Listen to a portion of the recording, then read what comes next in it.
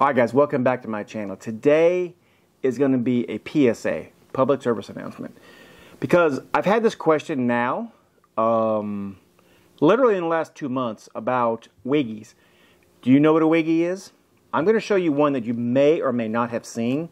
Everybody knows. I'm going to put some pictures of the ones that everybody does know up on the screen here right now. You can check them out. These are just a couple different ones. Right here's one. You can see. And then here's an older one. And of course, the one that I have right now with me, I have all the ones that I just shown you. Yes, I have them all because over the years I've collected them. This is the one I use right now, or have right now anyway. This is by K&OPP Incorporated. This one, I love this one the best of all the ones that I have. Now, why do I like it the best? This is going to be an informative video, so if you guys are really not interested in hearing this, I think that you need to hear it. But if you're not interested in hearing it, look down in the description for timestamps or just click off. Because if you've never used one of these, I'm going to tell you some very important stuff about this. And the reason why I'm doing this is because I just had a conversation literally 2 hours ago about one of these. A friend of mine, he doesn't know about them. And, you know how some electricians or people in general are, they don't want to tell you what they know because they're afraid, you might overstep their boundaries or whatever. So me, I'd rather keep you safe and keep you alive so you can go home. And if I can help, even if it's so redundant or so stupid, at least you heard it again. So that's my mentality on this. So let's start. All right, this is a Wiggy. A lot of older gentlemen call it a solenoid tester. Regardless, it is what it is. There's a lot of information on the front of this, which is important to read. I'm going to read it, just a little bit of stuff, all right? It says voltage tester. It goes up to 600. This one, I'm not going to say all of them because you definitely got to make sure you know your meters. But this one does up to 600 volt DC and 600 volt AC. All right. Also, it says from 25 to 60 hertz. Now, where I used to work, we had 25 hertz. Obviously, just about everything in the United States is on 60 hertz. Now, this is a Cat 3 600 volt. I'm reiterating the 600 volt. I'm going to tell you a story. Yes, this is going to be a story. If you don't like it, like I mentioned, I'm sorry. It needs to be told. It also says 10 seconds on, 5 minutes off at 600 volt. GL listed, blah, blah, blah. I will leave a link down below to this particular one. This is the one that I like. Streamlined, ergonomic. It's just what I like. All right. It also has down here, this is the K60 model, in case you didn't know. I probably didn't say that yet. On DC, red probe is positive or negative. It has a little window down here where my finger is pointing. All right. I'm not going to go into extreme details on every little thing, only on the safety things, because this is the important thing that I always teach anybody that doesn't know anything about this. All right, let's start out with the voltage. All right, when you put this on hot neutral, which I'm going to show you here in a few seconds, it'll read. All right, one side is DC, one side is AC. You're going to see the little bar go down. It's going to tell you where you're at. They're off-centered. As you can see, the 120 on your left, sorry, is up higher, and the other one is down lower. So it'll distinguish whether it's AC or DC. Now, when you're using this, one of the main things I always stress, because this is a story I'm going to tell you, or a couple stories, but this is one story that happened to me more than once. All right, when you take your leads out, make sure that they're not frayed, because that's important. All right, you want to take one. It doesn't matter which one. I don't care which one you take out, but most all of your Wiggies has a little place to put your lead, so you only have to really worry about one lead, free lead. Now, will it come out? Sure. Well, it won't now, but it could. And it did for me. I'm going to tell you what happened. When I first started using these, this is how I would do it. I would hold this in my hand and do this. And I would, check whatever I'm checking. We checked these with motors almost exclusively. Very seldom we checked 120 volt, unless that's all we had with us. We did it with motors, 480 volt motors. There's lots of things you can use this with. We're going to get into that just a little bit down the road. But what I was doing one time is I was checking a motor. So I had my hands with no gloves on, which is a no-no, on a bucket. So I was in the hot, and I went to touch this lead on this hand right here that's shaking, and my finger, this one is already on the hot of the top of the starter. And I went down to check the motor, see if it was grounded. Well, it slid out of my hand and it caught my finger, and it lit me up. Well, what did I do? Drop this thing. So I'm not going to drop it now, but I dropped everything straight in the ground. This thing will literally shock the crap out of you. I'm going to show you here in a second. I'm not going to shock myself, but I'm going to show you that you can put this lead or this lead, either one, into a hot, and you can get voltage. So whatever voltage it's reading, up to 600 volts, remember, because that's important. And I keep reiterating that because I want to tell you, whatever voltage you're reading, you're going to feel it on this side, especially when you're grounded.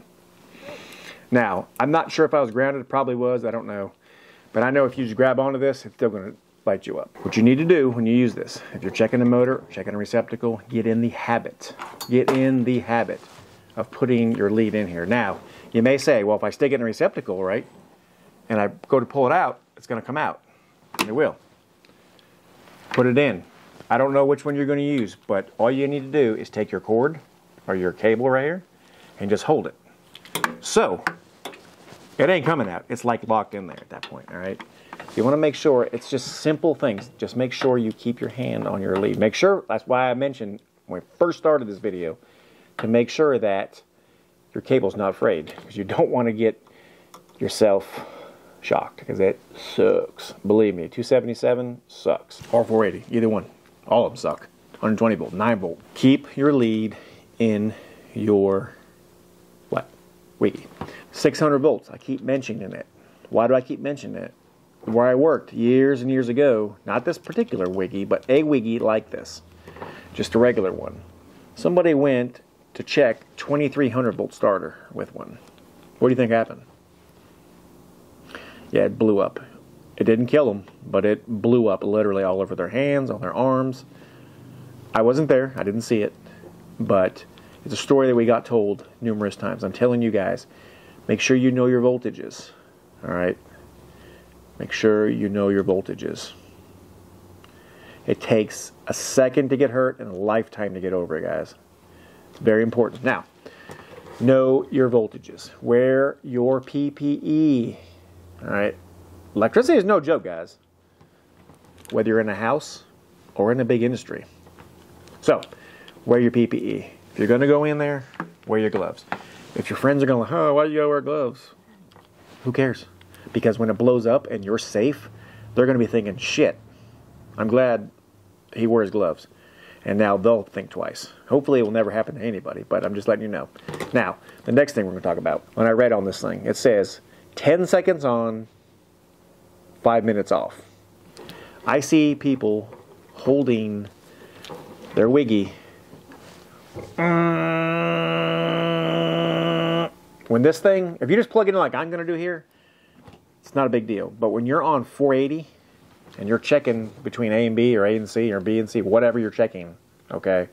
Whenever you're checking there, I see people holding it on there for a long time. Now, I don't see a lot of people doing it, but I've seen people, and I'm like, hey, you need to take it off there. I've called out people. They're like, don't tell me what to do. I've been doing this longer than you. I'm like, okay, that's fine, but I said, there's a reading on here that you guys need to know. Apparently you didn't read it. Of course, you get, you stir the pot. But you also made that guy think, or girl, say, maybe I should read that. I guarantee when they do it again, they won't do it again. They'll hold it on there, they'll see what their voltage is, and they'll take it off. Now, I'm only telling you what it says, 5 minutes off on 600 volt. You decide what you want to do. I'm telling you, after you know your voltages, there's really no reason to reuse this again. I mean, especially if you're checking a motor. Now, that's what I'm going to go with next. You can check a motor with this. Now, I don't have a motor here. I'm at a house, obviously, right? But, you know, you can go to the top of your starter, and you can read, as long as your starter's not pulled in, you can read the bottom of your motor leads on your starter. And if you go to A, and then you go to A or B or C, and it pulls this in at all, chances are your motor's grounded. All right. One more thing I want to tell you, a little story. I worked with a damn good electrician who said that Wiggies were the death of electricians, that they should never use them. There's no reason any electrician should ever use a Wiggy. Well, I'm going to be honest with you, these things have been around a long, long, long time. They are extremely useful. So, just know your limits, know what you're doing, know what voltages you have. You know, in a house, you know, 240 is all you're going to have. But if, you know, you're in industry, you don't want to take this into anything over 600 volt. You don't. I wouldn't, me personally, I wouldn't even go 600 volt with it. I'd go to 480 and call it. Now, that's just my own personal opinion. You know, they make meters for other stuff like that, which I have right here, what I'm going to show you. But don't risk it, guys. It doesn't make any sense to hurt yourself. I'm going to plug this black lead right here in this extension cord, and I'm going to plug the red one in to the neutral or whatever. Either way, I'm going to show you that this works. I'm going to show you how it works, and then I'm going to take only one side, leave it in the hot. I'm going to take this lead right here, when I told you it could shock the crap out of you. I'm going to put, and this is going to sound very crazy, but I'm going to explain to you again. So this one's going to stay in the hot. So this one will stay like this, and this one will be in the hot. So I changed my mind a little bit. And this one will be in the free air. I'm going to take another meter. I'm going to stick one lead into the neutral side, and I'll have two free leads. The lead that's on my other meter, and then this one right here. This one right here. And I'm going to show you the voltage. All right. This thing is conducting voltage. I'm also going to show you on a tick tracer. I want you guys to be careful, guys. It doesn't make any sense to get hurt. So we want to be extra careful because, like I mentioned before, I'm going to put this side in the neutral just because I don't want to get shocked on this one, right? So I got it in there. Watch right here and watch right here. I'm going to go to the opposite side. This is just an old extension cord here. Here we go.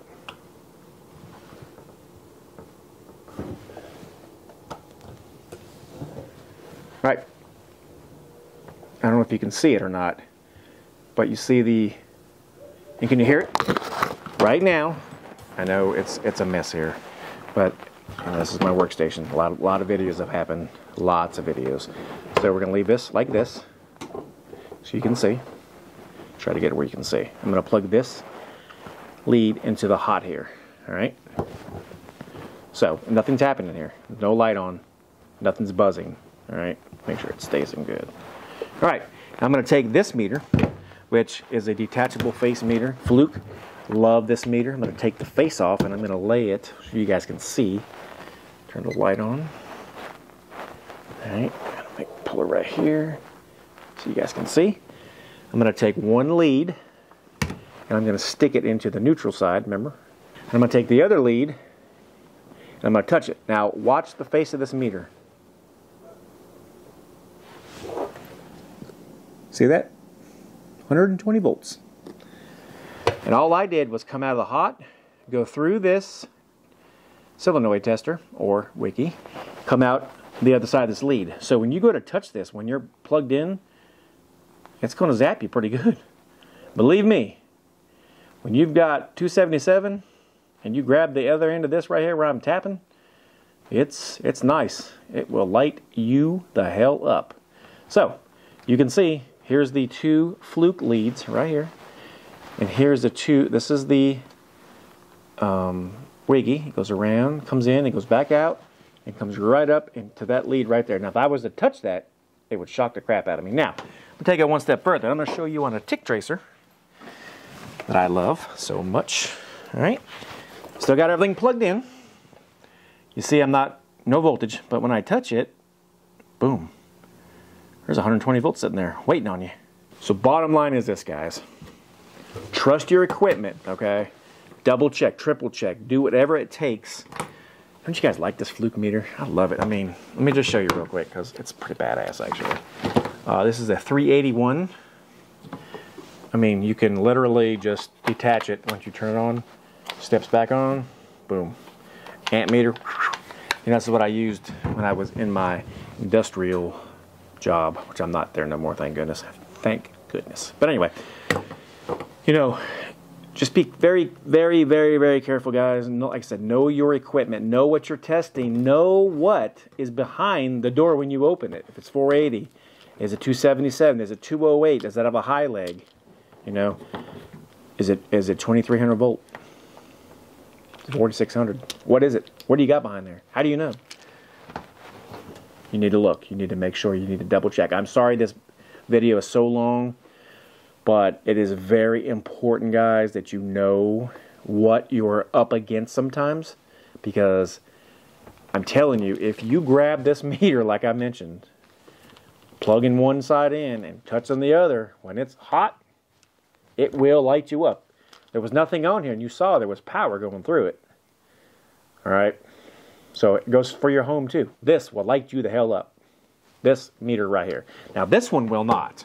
I mean, you could touch the other side all day long. It won't do anything. I don't recommend it. I never recommend it. But I'm telling you, this one, yeah, it's going to happen. You're going to get shocked. So, if you guys love to learn about tick tracers and meters and testers, I have got a damn good video that you need to check right here. Click on that video. You will learn about the best circuit finder that I have used yet. I'll catch you in that video. Make sure you click there. God bless, and I'll see you guys on the next one. Be safe. Have a great day.